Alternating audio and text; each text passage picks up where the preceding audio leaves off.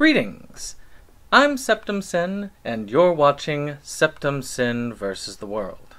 So today, on the Criterion Collection, see, I'm holding my glasses like this because a lot of well-read individuals, they use reading glasses only, so they can actually see, which I'm blind as a bat right now, but they tend to hold these like this because they can gesture and they look all classy. And of course, if they put those on, they do this so that they can, see above, but then read below. Yes. So, we're on another episode of the Criterion series. And for today's Criterion, we have Babette's Feast. A lovely film. The Danish create such lovely expressionist work. I mean, there are lots of expressionists, like, well, let's not go there, actually. Some of them are a little bit too expressive. But Babette's Feast is a lovely little tale. I had no idea what I was getting into when I actually started this. I mean, it looked like something to do with food. But of course, it was also a lovely Criterion film. I knew it was going to be very artsy. So I picked it up on a whim from a Criterion sale and decided to go ahead and make this review. So Babette's Feast has three main stars. The two sisters who sacrificed love, individuality, and personal gain in order to dedicate their entire lives to God, their Father, and to themselves. Well, during one of their encounters, they've touched the heart of one man, who sends over Babette, fleeing the terrible turbulence that had surrounded France at the time, so that she could serve them. So she serves them for free.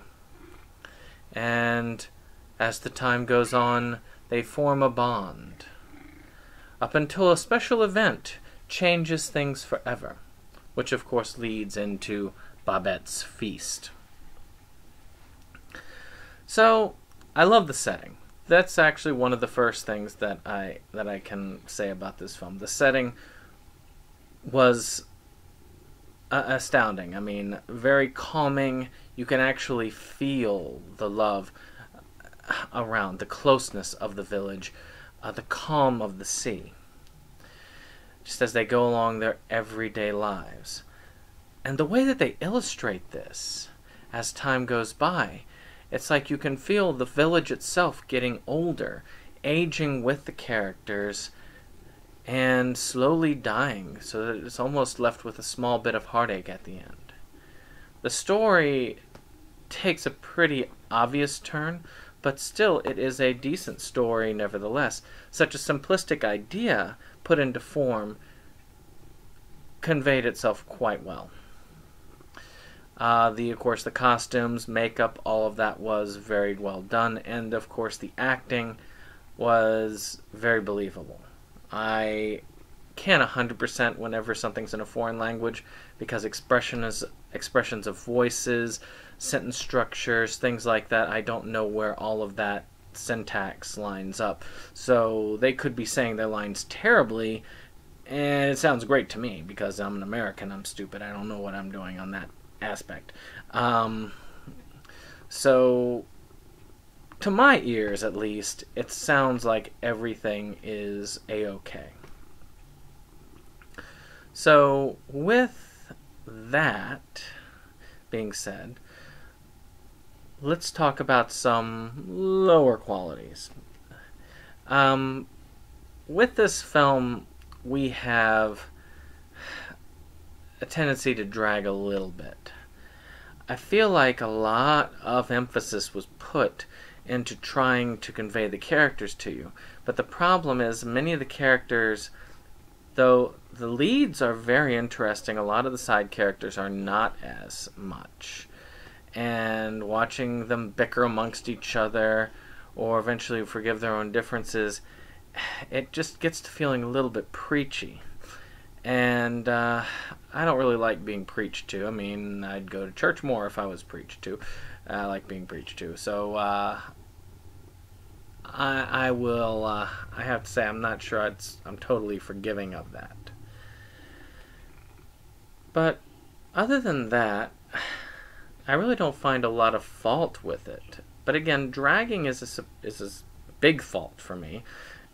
So even though the writing is very good, the art direction is very good, the acting is very good, and the music actually has a lot of great qualities to it, I still cannot give it above a 7 out of 10. Again, boredom is the cardinal sin.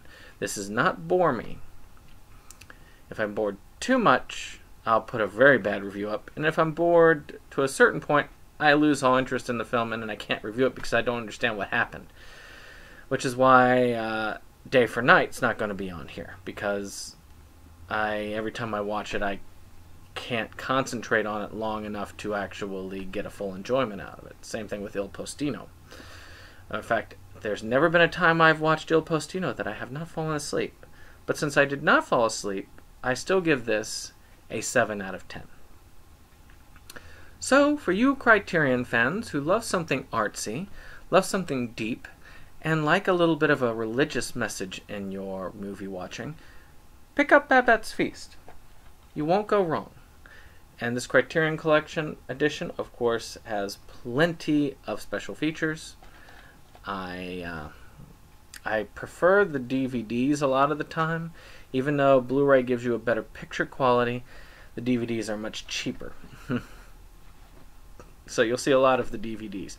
Occasionally you'll see a Blu-ray, but those pop up as, occasionally as they are. So with that, I'm Septum Sen, and I hope you've all enjoyed this review.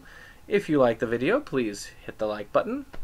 Of course, subscribe, share, and keep those views coming. The more views we get, the better off we are. So, we will see you again with our next viewing.